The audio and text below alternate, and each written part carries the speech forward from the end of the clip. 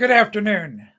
I'm Tim Carter, and you're watching Ask the Builder. And I'm live, and it's Monday, February 21st. We should have a really good stream today. There's lots going on.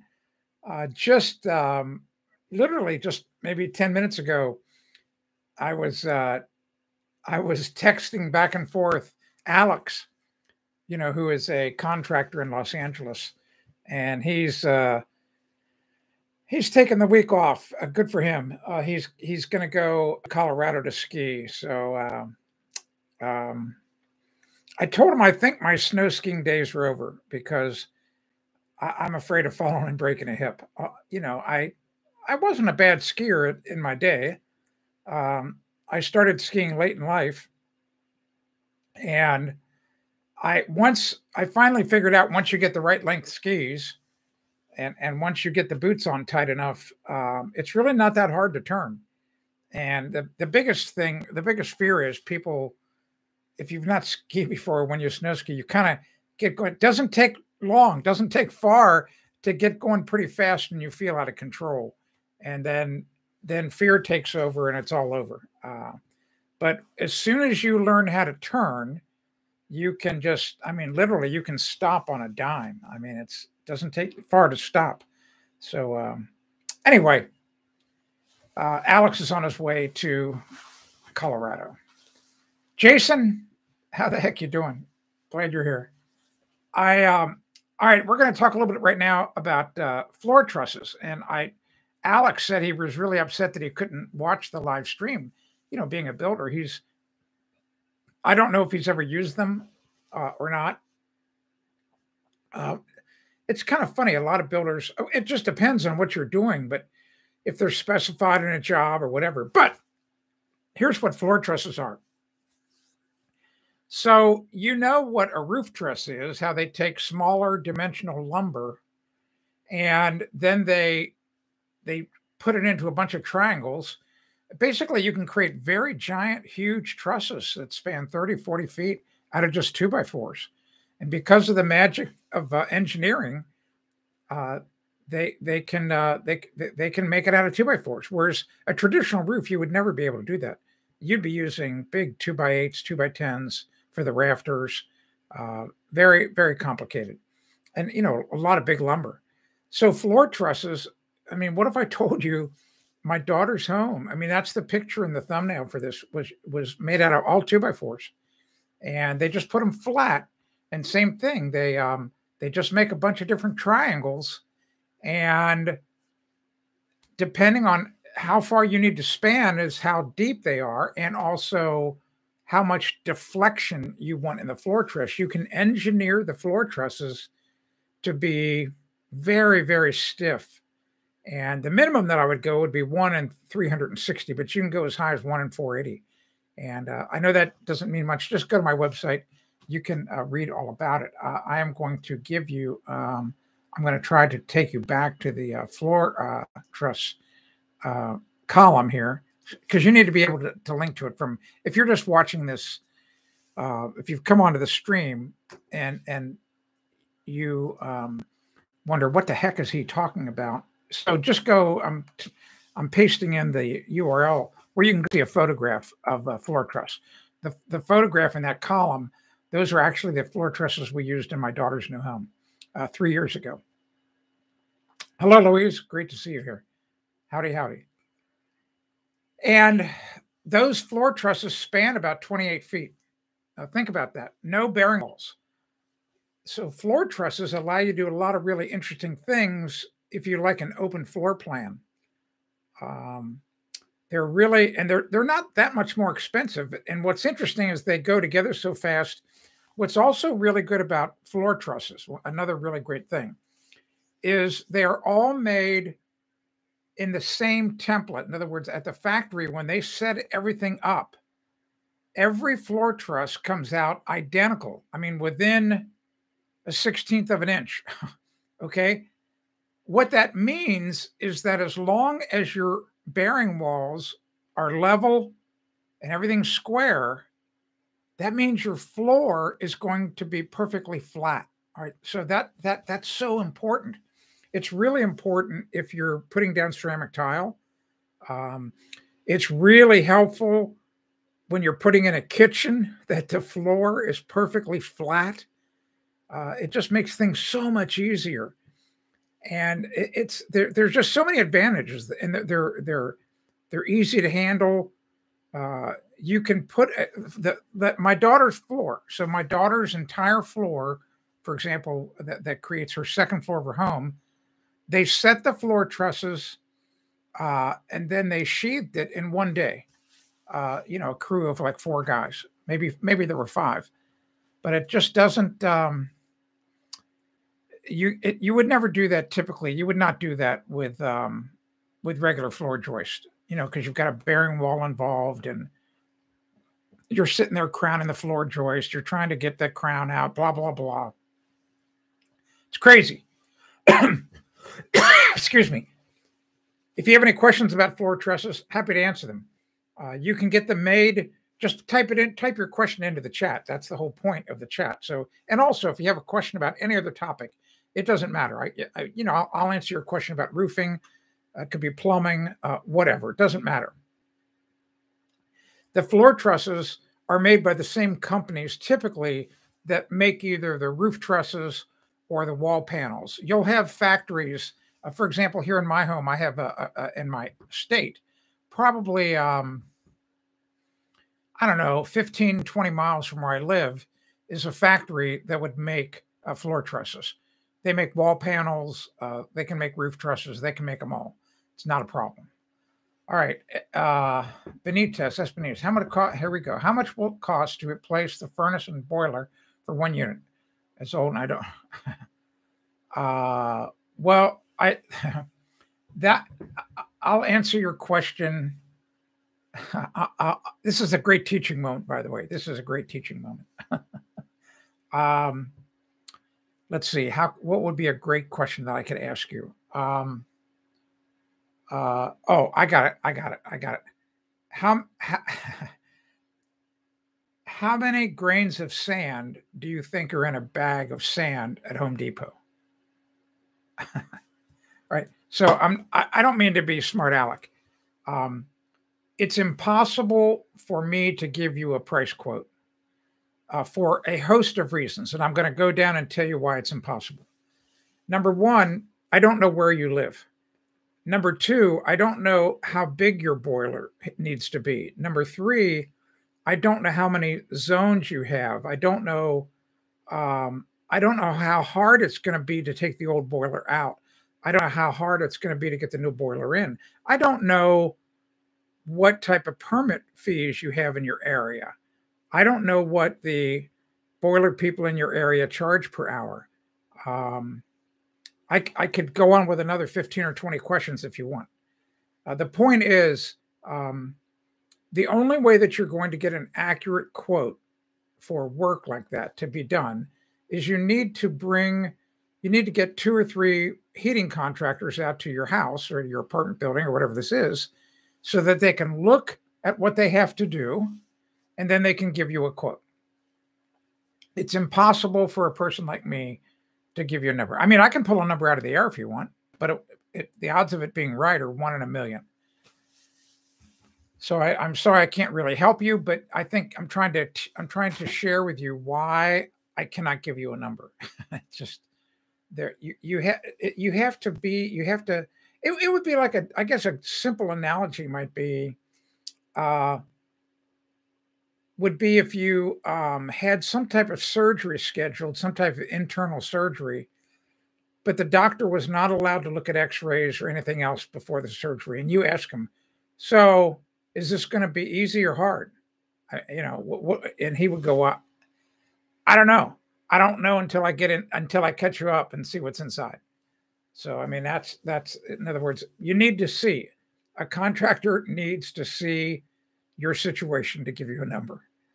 But thanks for the question. Pretty good one. You can bring as many contractors as you want. Your big problem is going to be right now. Tell me where you live. Just share where you live. I'd like to know where you live. If just give me not your address, your home address, just what city and state are you in, And because then I'm going to tell you how easy it's going to be to get quotes or how hard it's going to be. While you're typing, I'm going to go to Gucci.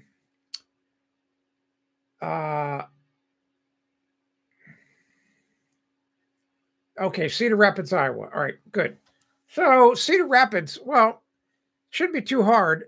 I would think that you could pretty easily get two people out. If you wanted to get free bids really quickly, stand by. I will give you a link. How's that sound? I will give you a flipping link. And if you go to this link that I'm going to give you and fill it out, just fill out the form. They're not going to bother you. They're not flipping axe murderers. By God, you will get quotes within right here. Just a second. I'm getting the link for you. Oh, no. Just a second. It's taking a while. Here we go. All right. Just a second. There we go. All right. Now. All right. S. Benitez. I'm going to put this link in here.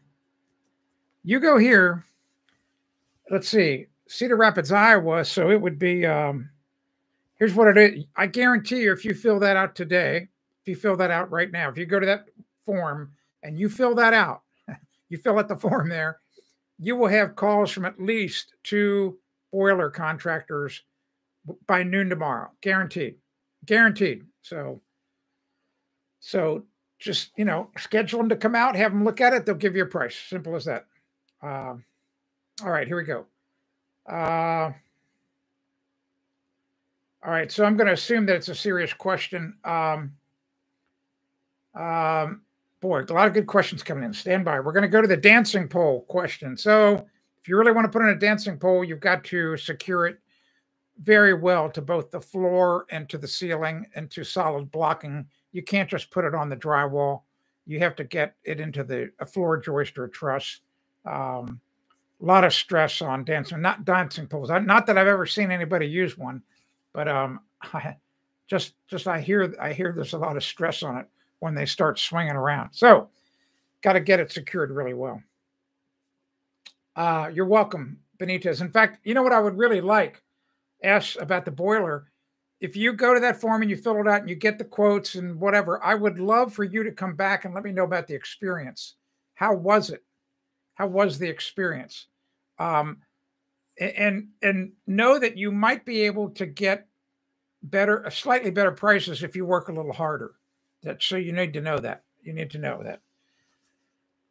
All right. Here we go. How much of the truss should sit on the foundation? Steve wants to know how much of the truss should sit on the foundation. Looked at a house with trusses. Only the top plate was on the foundation. The rest of the truss hung below. Oh, so it depends on the design of the floor truss, Steve. It just depends. If you look at certain bridges and actual bridge designs, there are bridges where just one of the cords, the bottom of the top cord only, is the actual bearing point. So just depends. A really great example of this would be what we call a bar joist. That, for example, if you go into, I hate to say it, Home Depot, Lowe's, and you look up at the ceiling, typically you'll see a bar joist. And those bar joists, they only bear on the top cord. So that's perfectly okay. And as far as it being spongy, well, they might not have designed the floor right. I mean, they may have done it to a 1 in 240 standard, which I think is code minimum 1 in 240. That's why you need to do it yourself. I mean, you need to be an inspector yourself. All right. All right, Josh. Josh wants to install a fan tech for both bathroom exhausts. How do you wire 2 switches in 2 separate bathrooms to 1 fan? Fan tech, you can get the switches from them. I think I have a video. Well, I have a video showing how to put in a fan tech fan that,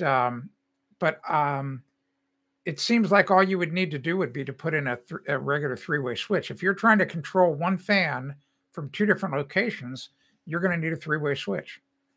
And I don't know if you can find a fancy one that goes with the Fantech fans or just a standard regular three-way switch, because the fan is really no different than a light. It doesn't matter what you're turning on and off. So that's really simple to easy. It's so simple. Just go watch my three-way switch video. I mean, seriously, I have my original. I have a three-way switch. I'll find it for you right now. Let's just do it because I want people to go to my website. Three-way switch. This is where it would be nice to have a director here, you know. So here is my original three-way switch video. It's been watched like 1.5 million times. Some say it's the best three-way switch video on YouTube. And it's real. I mean, it's so old that you know, it's not HD. Yeah, that's the one. It was filmed in 4:3 format, not 16. Stand by, giving you the link to it. So, Josh, all you got to do is do this. But just imagine that the light that's in my video is actually your fan. All right. You're welcome, Gucci. Not a problem. Just the ceiling and the floor contacts for that dancing pole, really important. Solid blocking. You know, you cannot and don't be using any little baby screws. They've got to be pretty big, probably 1/4 inch bolts, 1/4 inch minimum, maybe 5/16. Some great questions today. Jeez, oh Pete, I'll tell you what. Thomas wants to know, what is the recommended centers for common rafters? It depends on who you talk to, Thomas. Bar Harbor was great. I'll send you an email about it, Bar Harbor, later, Will. So Thomas, if you talk to a silver top like me, that's what Steve calls me. I would say 16 inches on center. You talk to some younger guy, some young whippersnapper carpenter who's 28 years old, who thinks he knows everything. He's probably going to say 24 inches because that's all he's used to. You know, he's used to putting up trusses 24 inches on center. If you know, given my druthers, I would always go 16 inches on center for common rafters. All right, so common rafters. To me, that when you say common rafters, that tells me we're going to do the roof the old-fashioned way with the framing square, and we're not going to use trusses. That's what that says to me. I hope that answers your question. Thank you. That was a great one. Will takes that as he retracts his question. All right, Steve. My ceiling, fan, and light stopped working. It looks like it turned on for a second, then blew out. The fan is like 10 to 15 years old. Did it just burn out? I'm in a pretty good mood today. I swear I need to go get one of those Johnny Carson Kreskin hats. All right. You know what I'm talking about? The Swami, like the Swami tall hat with like a big jewel in front of it. Steve, I've got a lot of skills. I swear I do. But I'm not clairvoyant. So I don't know.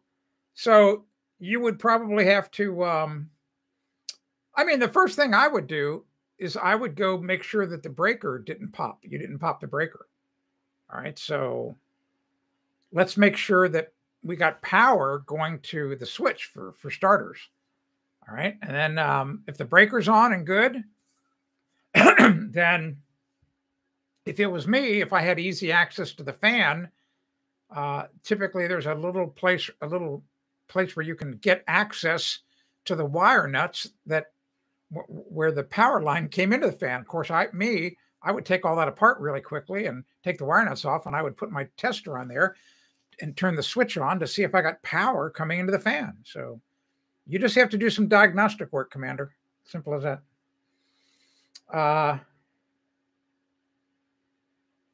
Josh, I just didn't want to turn it off from one bedroom. It was on in another already. Well, Josh, then you're going to need those fancy switches you sometimes see in a factory that come with a little indicator light that shows powers going through the switch.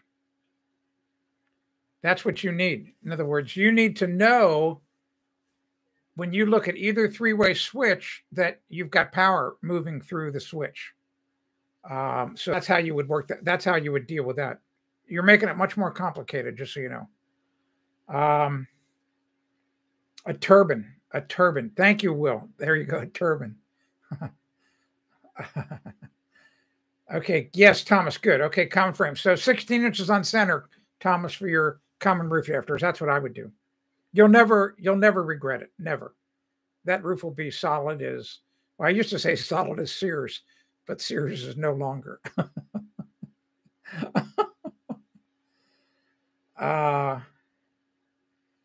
Jimmy says, I'm not looking forward to clue. Okay.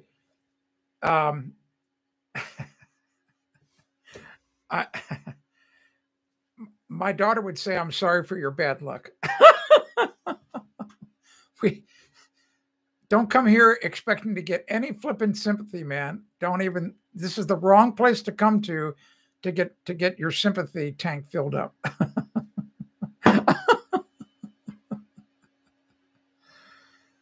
All right. These are some fantastic questions today. You never know what's going to happen. S. Benitez says again, how real can, you must have typed this wrong. How real can be to build a shower with several water? It's very easy. It's very easy to do that. I mean, I'm a master plumber. There's nothing hard about it at all. I mean, as far as if you're doing this in a shower where you're going to clean your body, it's going to be stupid. It's totally stupid, because an atomizing mist, you're not with an atomizing, here, let me put it this way. With an atomizing mist, it might take you a couple of days to rinse the shampoo out of your hair. You need to have a lot of water flowing on your body in a shower. That's why some people I know, some people take those little flow restrictor discs out of the flipping shower heads. Yeah. To hell with those things. I'm not saying for you to do it. You want a lot of water on you in the shower. I talked about this the other day, by the way. When I pipe when I'm the plumber on a job and I'm putting water lines in for a shower, I always put 2 hot water lines, like 2 half-inch lines. Like I'll put in two of these PEX lines. This has got the blue for cold water, but imagine it's red. I would put 2 of these going to the hot water side of the shower valve, because I want to make sure that there is plenty of hot water coming to that valve.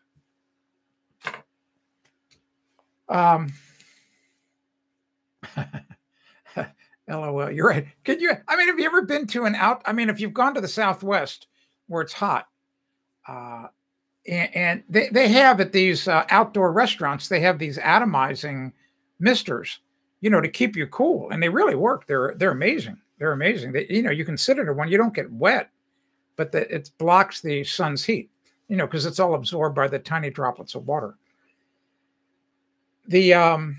But it would never work to wash your body. I can tell you that. You're not, you'd be there and there forever. I can't even imagine it. I can't even imagine trying to shampoo under an atomizer. Oh, all right. So I want to share a couple of things. So Kathy, my wonderful, wonderful wife. 2 things. Let me go first. This is really important. This is so important. But if you have 20 together, it doesn't matter how many you have together. It's not going to work. It's not going to work. Kathy, if you remember last week, I think it was right at the end of Thursday's live stream, I was talking about, I don't know how I got in the subject. I talked about we were talking about inflation again. I was talking about inflation.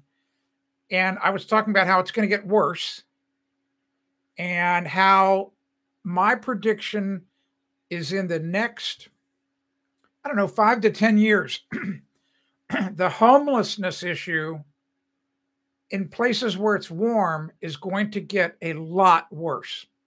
Look what I found today when I was skimming the news. Check out this. Check out this. This is not. These aren't homeless people, but it's the opening of this story is exactly what I was talking about. Wait till you read that story. Wait till you read that story. And it opens up about a guy who was living in Phoenix on a fixed income. He just was on Social Security. He didn't have a fancy job. He never saved a bunch of money. And let me tell you, there are tens of millions of people like this guy. Tens of millions. His rent went up, and wait till you see what he did. Hola. Hello, El Mosfet. You know what? I don't speak Spanish, but I know that means hello. So hello to you. Tim's dad. Wait a minute. My dad's up in heaven. How can he be typing a question? Do you recommend a steel building for a second garage? Well, you know, there's a lot of advantages to steel buildings. You know, especially the ones that come from the factory where they're already pre-engineered. The wall panels have been painted with a paint that's probably going to last 40 years. They're a little harder to insulate. It would be really interesting, actually, to do a side-by-side cost analysis of a steel garage versus, you know, just doing one like my shed, you know, which is just regular 2x6s, 2x4s. I think you're going to be, I think you're going to be surprised. The big problem with the steel ones that I can see is that some of the parts of the steel ones, I'm not saying you'd need a crane, but you might need 3 or 4 people at certain parts of the job to help put that thing up.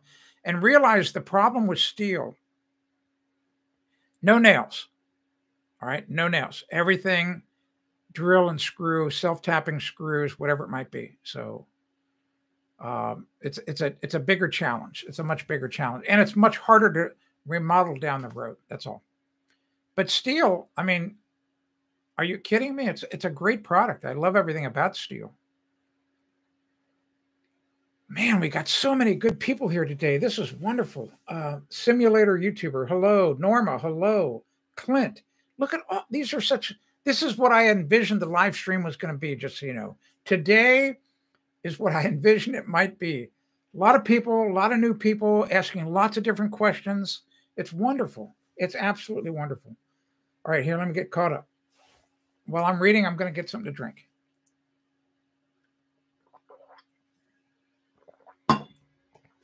Clint says, bought a house. All first floor is wood paneling. Okay. You know what? I wouldn't have taken down the paneling. That's a shame you did that. What a shame you took that paneling down. Only because, you know, every place, because what's really interesting about the old wood paneling, you know, it's got those little grooves in it. And if you paint paneling, because it's got that groove in it, it actually can look pretty interesting. And some of the paneling actually has a sculpted look within, you know, what used to be flat. So it's if there's still some paneling up in some of the other rooms, before you take it down, at the very least, just get a quart of paint and paint part of a wall to see if you like it. All right, here's your question. You want to figure it out. You finish up. But every fourth stud is randomly 20 inches from center. The rest are 16. I have no idea why they would have done that. I can't even imagine why they would have done that, Clint. I don't know. We'd have to ask the carpenter. It doesn't make sense. Simulator YouTube. I'm a bricklayer. Dude, I have laid so many flipping brick. I wish I had a photo. You know, this was 35 years ago. I wish that I would have taken more photos. Video cameras were huge back in the day, back then, like the big shoulder ones, like the news guys used. You should see the serpentine wall, retaining wall I built behind my last house. Probably, I don't know, 80 feet long, beautiful sweeping curves, two inside curves, one outside curve, two staircases, brick staircases that go up from one level to the other, massive paving brick patios that I've done, sidewalks. I would typically pour a 5-inch thick slab with a half-inch rebar 2 feet on center in the slab, just screed off the slab, nice and smooth, not bull floated even, not even bull float, just nice screeded so there's no humps. And then I would lay the paving brick, 4x8 paving brick in Portland cement mortar with a half-inch gap. Come back later with one of those mortar bags to fill in. Oh my gosh, I don't know how many miles of of those lines I filled in, but I love doing that. So I've laid a lot of brick. I'm not as fast as you are, but I can do it. I can lay brick. It's a great skill, by the way. Good for you. I'm glad that you're here. Okay. Will says maybe they did the panels like that to match where the grooves and panels line. Well, you might think that, but old-fashioned paneling, wood paneling, was 4x8. It was modular, and not only that, if you really paid attention, the actual lines in the wood paneling, although they appeared to be random, they were those two of those lines within the panel were either 16 or 32 inches from either edge, so that when you put the tiny little colored nails in, in other words, typically those lines were black or they were a darker brown. You would buy these tiny 1-inch long nails that were ring shank, very tiny. And you would put those right in the groove so that you never had a nail on the face of the paneling where it was smoother. All right. L says the wood panels helps to heating system like insulation. Otherwise, you spend more money. I guess. I don't know. I mean, wood paneling has got a very small R factor. Clint says, I saved it in a few rooms. Good for you. Oh, you already painted it. That I like it. Good for you. It's just the living room I'm clearing out. It does look good painted, but the boss wants to draw it. Yes, the boss. She who must be obeyed. I got it. I totally understand. Look who's here. Lorene will back us up. Happy wife, happy life. So Clint, if the boss says drywall, we're doing drywall. Will says, okay, I'm not a builder, just a moderator. LOL. This is a great live stream. Boy, Alex is missing it, man. Alex, right now, Alex is, so Alex was, let's see, it's half an hour. Alex started to text me a little under an hour ago, and he was boarding his aircraft. I would say Alex is taxied. He's up in the air. All right. So he probably taken off from LAX. He's been in the air 15 minutes. So he is just about now heading over Las Vegas, would be my guess. Doesn't take long in the air to get over Las Vegas from LAX. Lorraine says, this is true. You got that right. The bricklayer simulator. I watched your video. That was a great, that lawnmower video. So that was, here's the backstory of the lawnmower video. So John Deere reached out to me saying, hey, would you like to test 2 lawnmowers? Yeah, sure. Go ahead. I'll do a video. I didn't get paid a penny. I mean, and my son-in-law, well, he wasn't my son-in-law at the time, but he was my videographer, and he was editing my videos, and he said, I got a pretty good idea what we can do with this video. He said, you just have to trust me. I said, okay, fine. So it was his idea, about how we did the beginning of that video and what we did at the end.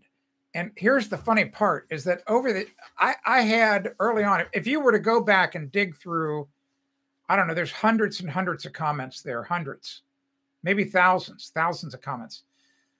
I even got some email from some moms. This is true. I almost sound like Donnie Hoyle. and you suck at Photoshop. These were happy emails. The moms would say that they somehow they stumbled across this video, and I'm talking toddlers, like a kid that's 2-3 years old. So this is going back a while, because that video has got to be, I don't know, it's got to be 15 years old. And they would watch the video, and the kids would say, I want to watch it again, watch it again. So, I mean, the moms are watching this video, hitting replay. So, and then there are comments under that video where somebody like you says, I used to watch that video when I was a kid. So, they stumbled across it again. Oh my gosh. All right. Okay. So let me get caught up. So L. Mosfet says, when are you going to talk about septic systems? How about right now? Is that good enough for you? What do you say? How about we talk about them right now? So here's what I want to know. You're going to direct the conversation. I want you, L. Mosfet, to tell me, just give me the top 3 things you want to know so that I don't waste a lot of time. Not that I mind wasting the time, but just type in the top 3 things you want to know about septic system. While you do that, I will go to Norma and Jason the lurker. Norma says, husband building a garage. Would you suggest a plastic sheet? And others say, absolutely, yes. Absolutely. And not just any plastic sheet. Go here. I'll do this for you. I'm going to find for you this column, Norma.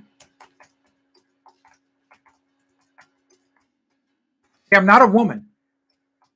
Like, see if Norma or Lorraine was doing this, they would be able to talk intelligently and at the same time as they typed. But I'm a man, and we are unable, most of us, at least me, I'm unable to really do a good job of multitasking.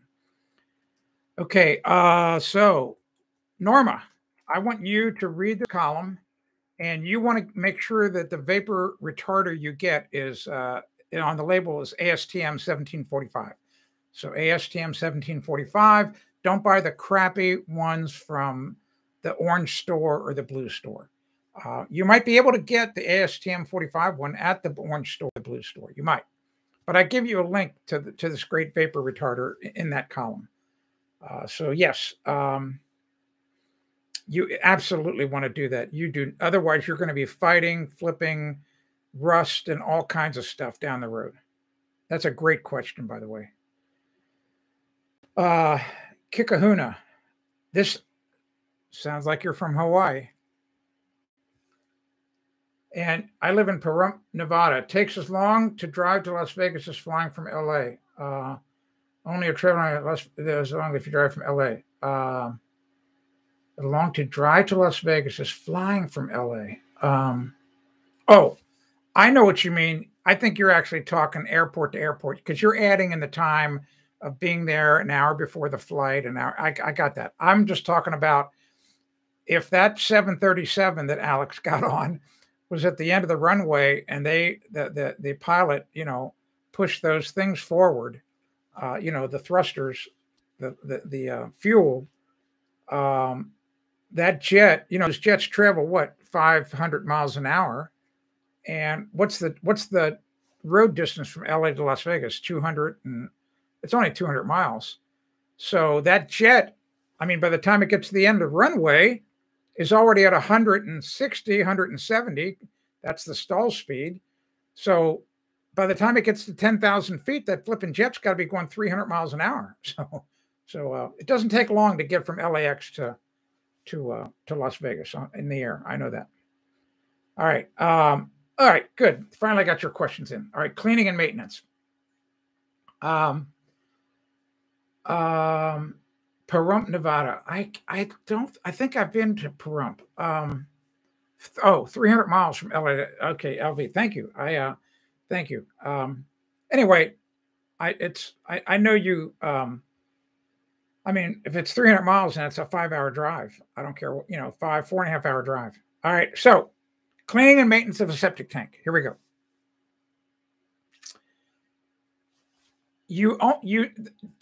typical people. So you only have to clean your septic tank out every 3 years if you use it like normal people do. If you were to install a bidet in your home, if you have a bidet and you don't put toilet paper into the septic system, and you only put into the septic system bodily waste, and at your kitchen sink you have one of the screen food catchers, so only the tiniest, I mean very tiny, like a grain of sand sized pieces of food get into your septic system, and you don't let any grease, no grease, like minimal amounts of grease get in your septic system. And that's easy to do. I've got a column about it. In other words, after you cook in your pots and pans, you let them cool down a little bit. They're still warm. The grease is still liquid. And you take old paper towels that are not really soiled too badly, but they've dried out. And you use the paper towels to get all of the grease out of the pots and pans. And you put those paper towels in the garbage. Okay, so if you do all those things, bidet, hardly any food, no grease. I know you're going to find this hard to believe. You never have to have your septic system pumped. Never. Well, I don't know. Maybe once every 10 years. Maybe. But you got to have the bidet. You got to, like, no toilet paper. All right. So that's going to be a little problematic because you're not going to put a bidet in every bathroom. And when your guests come over here in America, they're going to be like, what the heck is a bidet? I mean, they're going to like, oh my gosh. All right. So normally it's 3 years. So here in New Hampshire, we just had our septic system pumped last December, 1,000-gallon tank. All right. So that's a pretty big one. Cost me, I think $295. So say $300. So it's $100 a year to maintain it. There's no other maintenance. I have quite a few columns on my website about septic systems. You should read them all. It's really important that you watch what you put into your septic tank. The only thing that's supposed to go in, like I said, is bodily waste, tiny food scraps. That's it. Nothing else. Don't wash a flipping paintbrush out. Just no paint, no harsh chemicals, no anything. Just what comes out of your body and tiny pieces of food. That's it. Nothing else. All right, let me get caught up because otherwise I'm going to miss out. Yeah, you're exactly right, Lorraine. I've got that on my website. You don't ever want to put chlorine bleach down a septic system because the chlorine bleach kills the bacteria that's eating up all the waste in the tank. So no bleach. Vinegar, I don't know. Vinegar is acetic acid. So Steve is here. All right, let's see. Let me get caught up. If I have not answered all your questions, you need to redo it because sometimes they get lost. I think Jason yelled at me one day. I shouldn't say yelled. Reminded me, nudged me. Because they kind of slide up and they go off screen, all right? Because I'm busy talking. I'm not watching the screen. Hello, Steve. Just so you know, L, about the septic. Anytime you got a question about anything, go to my website and type in that word. In other words, just type in septic. You could type in septic system or you could type in septic tank, but just start with 1 or 2 words and then look at all the results that come back. There's so much information at the website. It's going to blow you away. All right. Steve wants to know, do you like toilet paper or a bidet better? Personally, I would use a bidet all day long. I do not have one in this house. The next house I build will have one.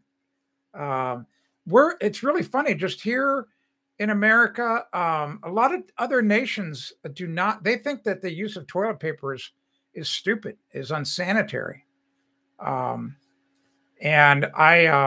It's big business for Procter & Gamble, I can tell you that. And Kimberly-Clark. I mean, billions and billions and billions and billions of dollars. But there's no substitute for a bidet. I mean, You're a lot cleaner. It's much more sanitary. Um, you're welcome, El Mosfet. Can you put goldfish? Yes, you can put goldfish in a septic tank, Steve. The poor little guys, they probably all die within 30 seconds, would be my guess. I hope I'm pronouncing it right. I love that name, Kikahuna. Those are the Hawaiians have such a great language. It's such a cool flipping language. I would love to, if I had time, or if I, it'd be like on one of my top 10 things list to do, learn Hawaiian. All right. All right. All of my toilets have bidet seat covers on them. Yes. Many aren't septic and per room. Yes. Good for you. Good for you. I've not tried those bidet toilet seat covers. I may get one and try that. That's a good idea. El Mosfet says, my next door neighbor has a barking dog all the time. Any suggestions? Well, we don't want to hurt the dog. And the only thing I could think is that you need to do a better job at sealing any air leaks around your home, because the noise is coming inside through air leaks around your windows and doors. I don't know. Maybe earbuds, some really, high quality ones, a couple $100, and just start listening to more music. I don't know. Just because you're not going to hurt the poor dog. Lorene wants to know, do the bidets need electricity? I think the aftermarket ones that Kikahuna talked about, they do. Maybe, well, because they probably heat the water. They would have to have a heater to heat the water. A regular bidet does not, because a regular bidet has hot and cold water piped to it. So you adjust the temperature of the water, kind of like a shower, before you start to use the bidet, and then it's very comfortable. So, they're amazing. I would think women would just love them. They're just for feminine hygiene. Are you kidding me? Bidets.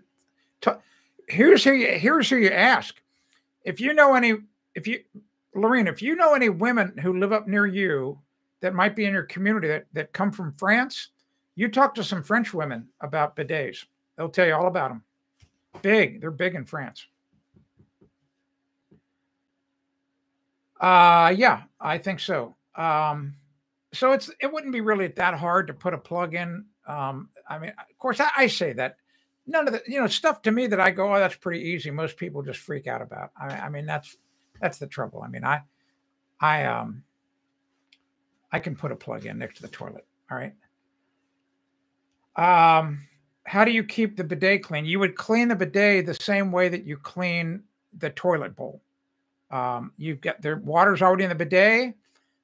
You just take a toilet brush or whatever and just swish it around. The bidet is clean as can be. Not hard. It's all very easy. I have not been to Hawaii. I want to go. It's on my bucket list. Up until the shamdemic, New Zealand and Australia were on my bucket list to go places. So I would have liked to have gone to New Zealand, Australia, and like I've told you before, UK. UK is like number one on my bucket list. There's so many cool places that I want to see in the UK. And but now New Zealand, Australia, not going. Not after the way they treated their citizens in the shamdemic. Not doing it. Hawaii is, and I have a friend of mine, a very close friend of mine who lives in Los Angeles, who has got business in Hawaii. I don't know. He could have been to Hawaii 100 times. There was a time period where every 3 months he's going to Hawaii. He knows all the cool places, all the best places. He's a Hawaii expert, and I would love to go there with him for a week if I could. And I would love to go there. All right, boy, a lot of great comments today. Exactly. Kikahuna. No electricity needed unless you want it heated. But if you, in other bidets that I would install as a plumber, I would be piping hot water to it. So it would have hot water. All right. Lorraine says Japan uses them also. Absolutely, they do. Yes, yes. You're exactly right. Talk to Japanese women, talk to French women. They're going to tell you all about bidets. They're fantastic. I knew it was Hawaii. I knew, Steve, what you meant.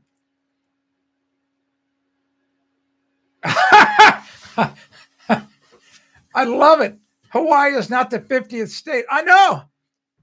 Listen, we're going to get into politics a little bit. It's kind of interesting. Actually, this is not politics. This is history. So I was reading.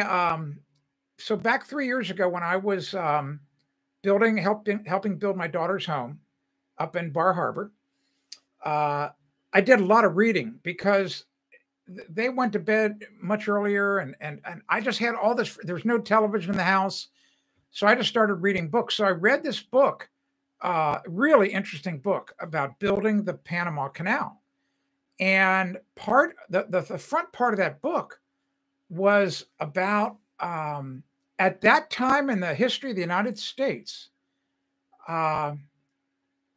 The United States, the whole attitude of the leadership of the country was expansion. And go back through history. Look at Steve. Look at Steve's England. Look at Spain. Look at Portugal. I mean, Christopher Columbus, when he came over here, he just didn't do that on a flippin' whim. His whole trip, the venture capitalist who funded Christopher Columbus and Sir Francis Drake and all these other people, that was the royalty back in Europe they saw they needed to expand, and they needed to get more resources, and they were playing the Game of Thrones, and they needed more money. And I mean, so the US did the same thing. I mean, like they were like, Panama. We're all over Panama, man. And if you read the story of how it was so flipping corrupt, what happened? So Panama, the country of Panama, used to be part of Colombia, and so, but it was this horrible rat's nest. It was this horrible place. It had like no value. All right, no value. So the people of Colombia back on the the other part of the country, it was like an appendix. I mean, that's what it looks like on the map. So Panama looks like Colombia's appendix. So they're like, we don't want the appendix. You're not helping us. Well, they didn't. Not that they didn't want it. So the people who lived in Panama made a deal with the leadership of the United States to secede. We funded it. We put our Navy down there, and basically, we stole Panama from Colombia. It's crazy. You should read about that. All right, so Hawaii. All right, so I'm getting to Hawaii. So Hawaii, Midway Island, Guam. Are you kidding me? You spin an earth ball around and you look at it and you go, you know what? It's from a defensive position. Just seriously, I mean, just from a defensive position here on the mainland, they'd go, you know what? We need to have some military bases out here in the flippin' ocean. So that's what Wake Island and Guam and Midway and Hawaii is all about. And I know they just came in and, when you don't have big steel ships and you've just got small boats there in Hawaii, too bad. I'm not saying it's right. It's just the way it happen. All right, here we go. Let me get caught up.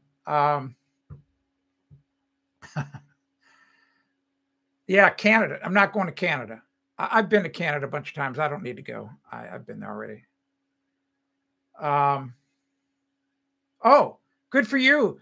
Yeah, keep me posted. I'm sorry I'm messing up your last name. Benitez, I would guess. Benitez. My Aunt Clara was a phonetics expert. She's just cringing up in heaven. Here's what Aunt Clara looks like up in heaven right now. Like, why didn't he pay attention? So Benitez, I would say. Good. Yeah, I want you to keep me posted as to how quickly. Two things. Here's what I want to know: how quickly do you get the phone call, and how long does it take them to show up, and how professional are they? So that's three questions. And the fourth one, which I already know, be careful. They're going to be really high pressure. So if you don't know how to handle high pressure salesmen, just don't sign any paperwork the day they show up. Do not do that. Do not do that. Uh, oh, I would love Kikahuna. I would love to talk to you about the Hawaiian history. I would love that. I should. In fact, I'll ask you if there's a really good book about Hawaiian history that's really accurate, that really tells the truth. Boy, if you would let me know, I would appreciate it. You can either put it in the stream here, or you can just go to my website and put it on. Just go to the Tim page and fill out who you are that we talked on the stream. Send me the link to the book. I would love to. I would love to read that book.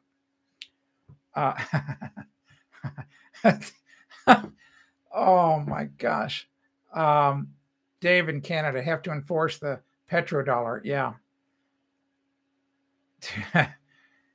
Kanakistan. Oh my gosh. Oh. All right. So did you put a site in? If there's a website you put in Kikahuna, I did not see it. You just said you really need to visit that site if you're interested. I want to come to Hawaii, but same thing. I'm not going anywhere. I told this to Alex before the stream. Steve, I was texting Alex back and forth about 20 minutes before the stream went live. He's flying right now. He's on his way to Colorado. He's taking the week off, a vacation. And I told him I'm not going anywhere. I'm not flying anywhere until they get rid of the whole stupid face diaper thing. I'm not doing it. I'm not participating in the shamdemic. I'm not doing that. Yes, I would like to, if you could send me the greatest book, Kikahuna, I would like to see it. Let me know what it is. I'll buy it. Yes, exactly. Yeah, the leads. Yeah, exactly. That's how Home Advisor works. Angie's List. Those boiler guys are probably paying $50 for that lead. So it's, so they try to be the first in the door, and they try to get you to sign that contract. But also that's why I said their price is going to be a little higher, because what they do is they factor in what their cost per job is. Meaning, if they only get 1 out of 10 jobs that they get a lead on, and they're getting charged $50 a lead, then they just add that $500 in. So Espanitas is going to pay that $500. All right. I mean, none of this is hard. All right. None of it's hard. Yeah.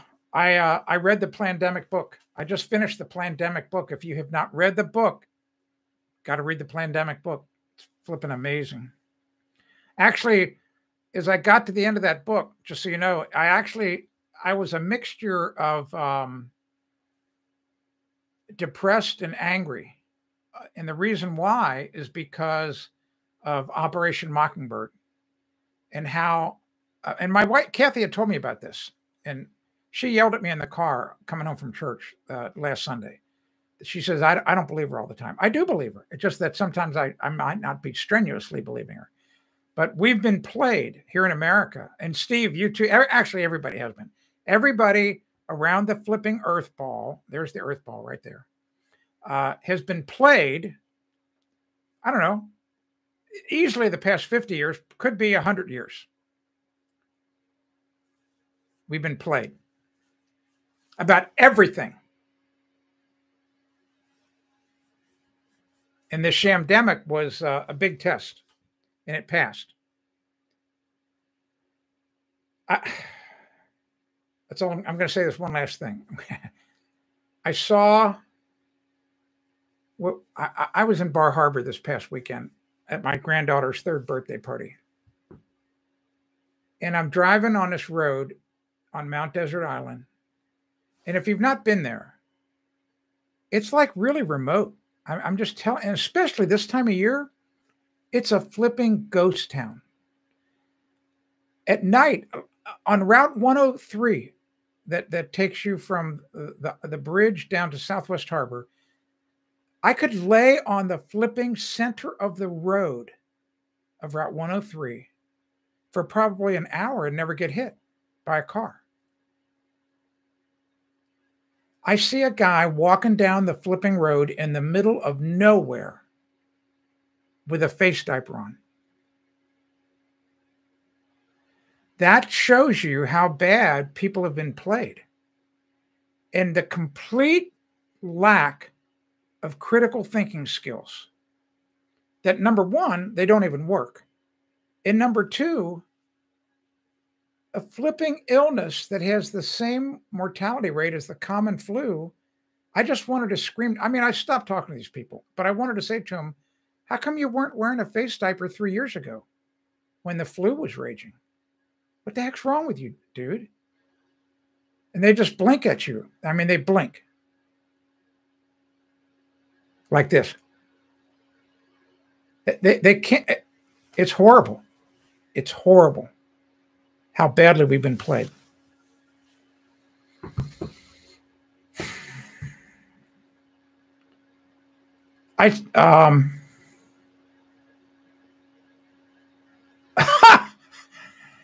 Kikahuna says, see, that's a trouble. See, that is a great point. So Kikahuna says, if you wait too long to go to Hawaii, you may need a passport. Well, I think you need an illness passport to get in already.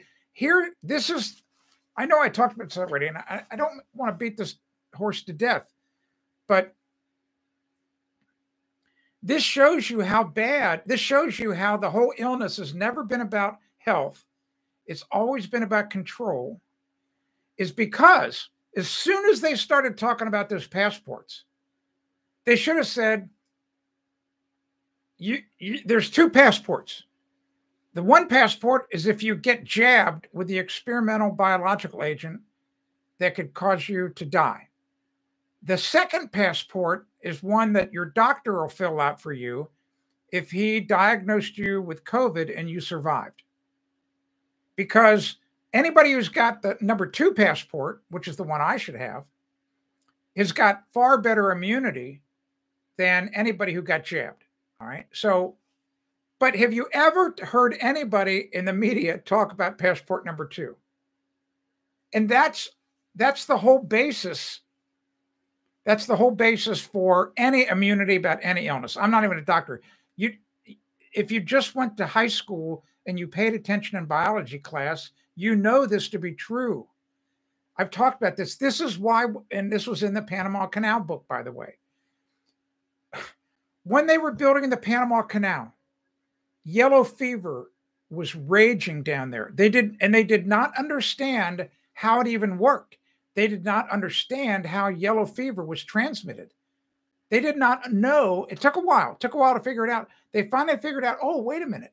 It's from the flipping mosquitoes. People getting bit by the mosquitoes. That's causing yellow fever.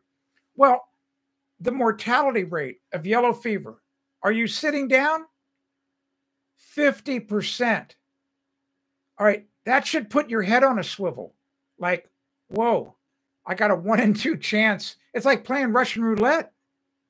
Like if I get, and yellow fever was bad. You get yellow fever, you're dead in a few days, man. I mean, it was a really ugly way to die. So the question is, how did all the doctors and nurses who treated the yellow fever patients, how were they able to do that? I mean, there was no vaccine. Oh, maybe they got bit by the flipping mosquitoes and they were one of the 2 that lived. Yes, that's how it works. That's how it works. That's how Mother Nature, that's why I'm here today and why you're alive watching this live stream. None of this is flipping hard. You have gotten this far down the flipping timeline because you might have had 10, 20, or 30 illnesses that you've survived and gotten natural immunity, and you're not going to get it again. So anyway, enough of that before they ban me. Yes, Steve, they're talking about the next illness. Oh my God. It's I think that most people, well, I say that. I see all these sheeple at our local grocery store in Meredith, all these flipping sheeple with face diapers on. Like, are you? I just want to go outside sometimes and scream. Say, what the hell is the matter with you, man? Flipping idiot. If you believe and you believe in what I say, I'm telling you, you need to start passing this around. This is crazy. We need to wake these people up. They need to wake up. Oh, look what Kathy got. Get them out of my pocket. I put some of these on the gas pump coming back from Bar Harbor.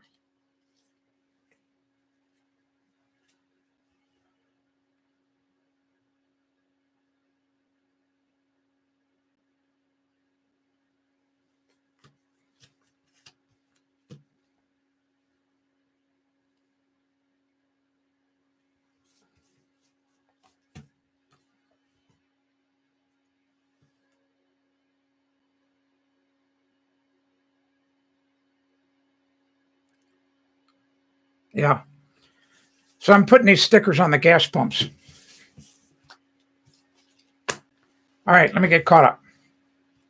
And then let's not talk about the illness anymore. If you agree with me, great. If you don't, I don't know that I'll convince you. But for the love of God, if you don't agree with what I'm saying, would you please turn on the flipping critical thinking skills up here? Like I said, just use that one example. How come I don't get a flipping card that says I can go anywhere? I have better immunity than you would ever get from the experimental biological agent. That right there should just stop you in your tracks. You should go, wow, he's got a good point. How come they're not talking about that? Because it's all about the flipping money. Because Big Pharma wants you to get jabbed 5 times a year. If they had it their way, you'd get a freaking jab once a week. None of this is hard. All right. Let's go. Let's talk about something else. I swear to God, the word's going to get out and I'm going to get canceled. I swear to God. So we need to watch what we say.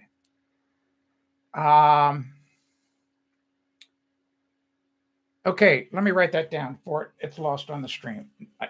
So Kikahuna. So is that the book that you want me to read? Nation Within, Tom Kaufman. Say yes or no.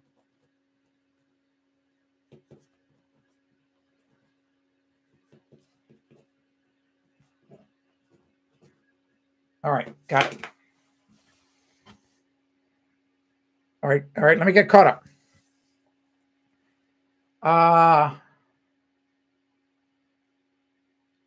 All right, so I'm getting caught up on the comments. Yes, my daughter. Well, that's interesting. Kikahuna. My daughter is that she just started that career. She's a flight attendant on private jets. All right. The shamdemic has made Steve think that yellow fever and malaria and others were man-made. They could have been. They might have been. But you think back, Steve. Smallpox. Mother Nature has had viruses and other things around long before medicine really got good. Who killed medicine? Just and it's in the Plandemic book. Is John D. Rockefeller. John D. Rockefeller completely ruined medicine worldwide, single-handedly. Oh my gosh, you should read about it. Oh, it's horrible. It's horrible to play with people's lives like that. Dirty face diaper. Exactly right. Kikahuna. Kahuna is what I am. Kahuna practices natural healing. I would love to pick up this conversation with you. I would love to get to know more about you, just so you know. I'm telling you right now, so would my wife, Kathy. My training started in 1959 for a dozen years, trained in lava tubes to avoid the USA. Really fascinating. Yes, yes, yes. That's John D. Rockefeller for you. You have to read the Plandemic book. It's unbelievable what he did. John D. Rockefeller, he discovered that he was in the oil industry, you know. All right, so he was the wealthiest man probably ever in the world. And he figured out, or some people working for him like said to him and said, hey, guess what? We can make drugs using oil. And he was like, what? So if you want to control people, I've said this before, it's all interrelated. This is really important. Pay attention to what I'm saying right now. This is so important. The most powerful book you could ever read is, you need to go get it. It's called, I'm going to put the link right here. I beg you to please go read this book.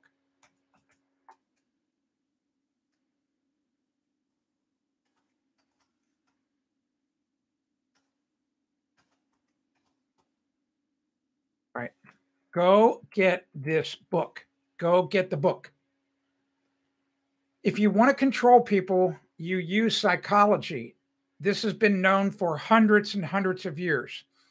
The most powerful, go get that book. Go get the book that I just did. I swear, go get the book. The most powerful psychological trigger of all is scarcity. Now, on kind of a side note, and I'm trying to be humorous here, if you're a woman, you know all about it. You know all about how to use scarcity to get things done. All right. You want people to pay attention to you, then you make something that's really valuable to them scarce. How about your life or their life? So you come in with a shamdemic saying, you're going to flipping die if you don't do X, Y, and Z. That's what's been in play here the past 2 years. Nothing but that and, of course, authority, the social trigger of authority and social proof. Authority, social proof, huge. So the media is the psychological trigger of authority. Social proof is the psychological trigger of when you go to the grocery store and you see everybody else wearing a mask, in your brain, it goes, huh, maybe they know something I don't know. So you put a flipping mask on. Just because of a deep-rooted psychological trigger, and you don't even think about it. That's how powerful psychology is. John D. Rockefeller found out that oil that could make drugs, he thought, I mean, he could just see it in his head, billions and billions of dollars, because if you want to control people, you control their health. So he then started funding all of the medical schools, and he took away and made them stop teaching the homeopathic methods that Kikahuna knows. He got rid of all that, but he wasn't successful. He didn't get rid of all of it. Thank God. And then, guess who started and funded the American Cancer Society? John D. Rockefeller. Tells you all you need to know. He makes drugs that give you cancer, and then he tries to create a cover-up.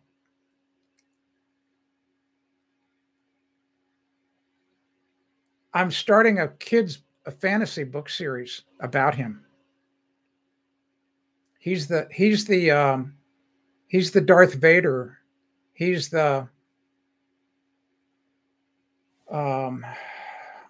whoever the bad guy, I can't think of it. The bad guy that was in flipping Harry Potter, you know, with the ugly snake face.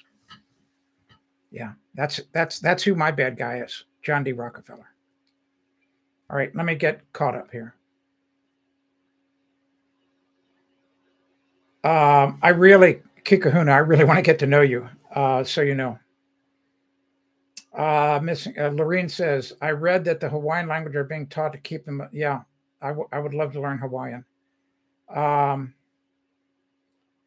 MJ. Okay, we're back on track. All right, here. Sorry. Yeah. Thank you, MJ, for getting me centered again. How to cut armored cable electric wire. They make a simple device. Um, just go to Amazon and type in BX. So B is in boy, X is in X-ray, BX cable cutter or BX sheathing cutter. Just put in BX cutter, BX cutter. And it looks like the old-fashioned can openers. And it's a tool specifically made how to cut that. Hello, a simulator YouTuber. I know you're still here. Cindy, the Hawaiians are coming. Oh, to Lorraine. Hawaiians are coming back. We are in control. Good. USA will soon be forced to comply with the laws of occupation. Boy, I hope so, but I doubt it. I mean, I'll tell you what. I was in Washington, D.C. on January 6th. I know what happened. And I'm here to tell you the power of the government, it's pretty scary. I already told you that. So here, so I'm going to cover this part of it so you don't see it. But I don't know if you can see that. I'm trying to get it. So yeah. So I had a visit from these guys on January 20th of last year. So don't know if I would love to see you get your nation back. I would love it, but I'm not hopeful. That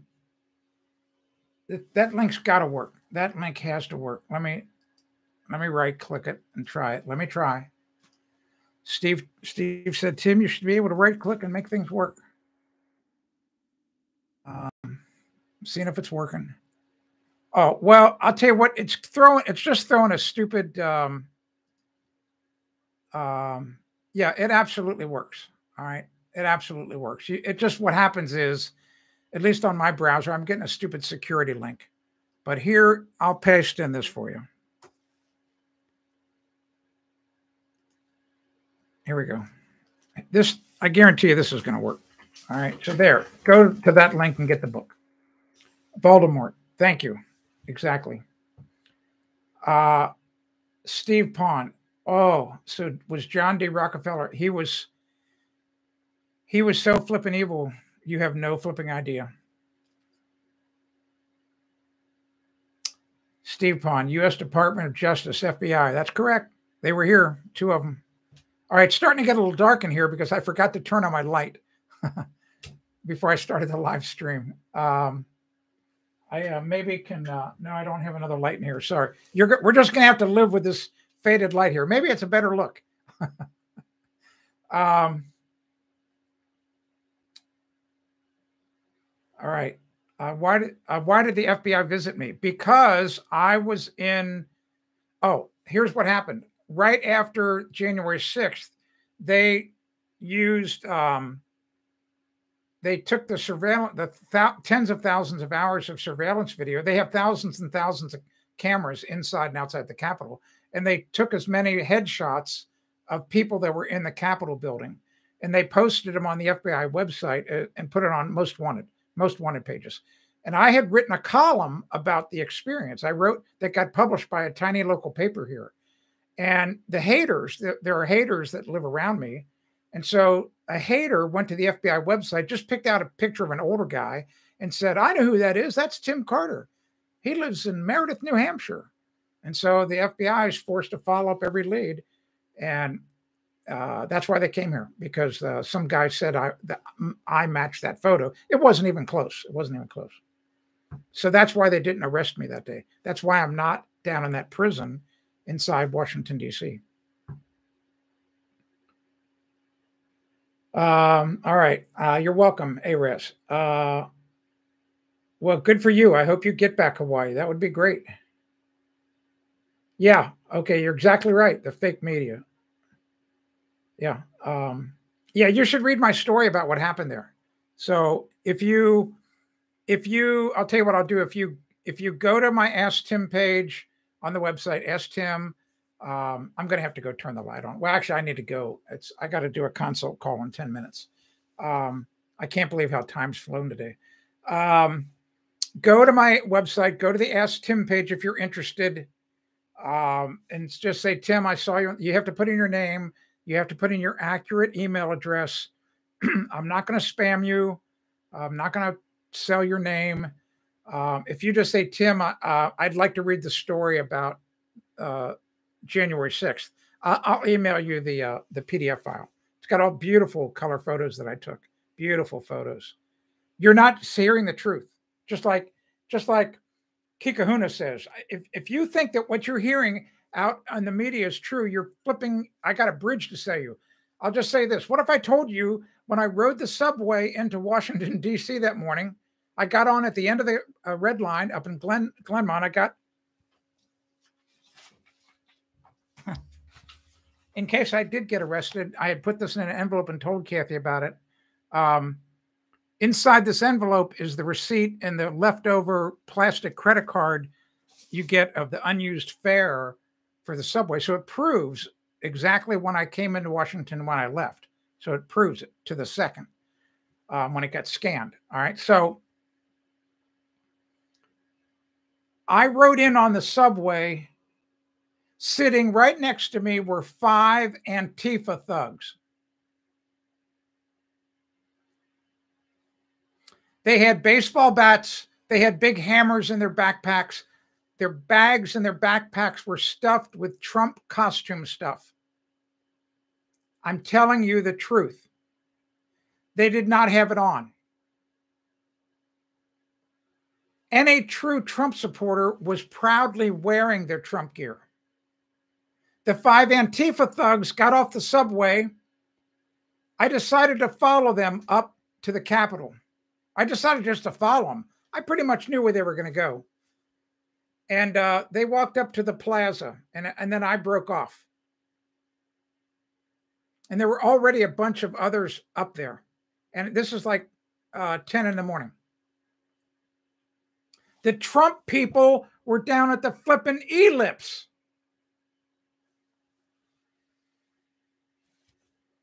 This is why the government is not releasing all of that footage, because you would see all of this. You would go, who is all those people up on the plaza? And 2 hours before, 3 hours before they even start to walk up to the Capitol. The people didn't even start to walk up to the Capitol until 1:11 p.m. It takes a half an hour to walk from the ellipse to the Capitol. The break-in started at 15 till 1.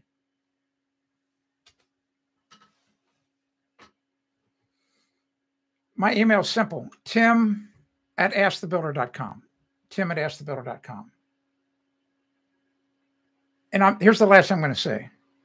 If you have not already figured this out, if you're watching this, if you do not understand that we are at war here in America, you have got to wake up a little bit more.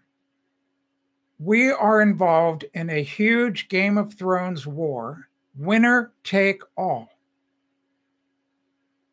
That's why all the legislation, it's all party line vote. Go back to Reagan's time and there was bipartisanship, all right? But in the last 20 years, we are at war. Remember what Queen Cersei said to Lord Stark in book 1 and in the television series? She said, when you play the Game of Thrones, you win or you die. There is no middle ground. That's what's going on here in America. There's no middle ground.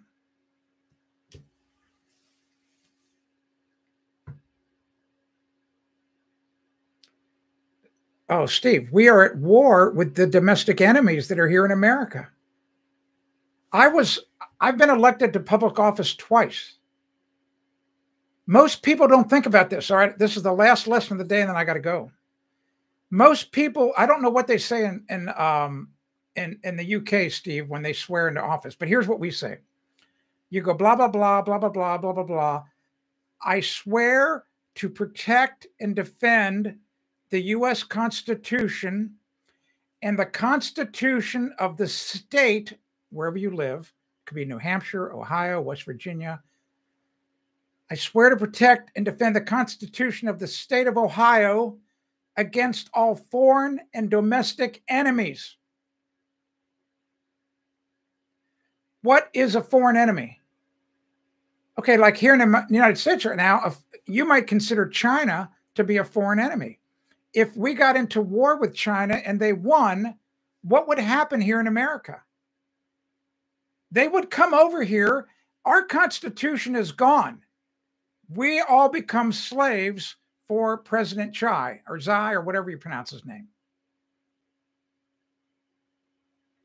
So if that's what a foreign enemy is, what's a domestic enemy? Most people never connect those two dots.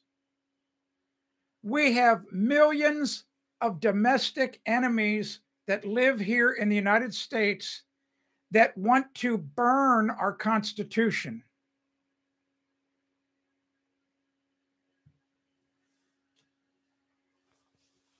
Why do you think it's in the oath of office? Steve, we're going to win the war. We're going to win the war. At least us in America. You know why?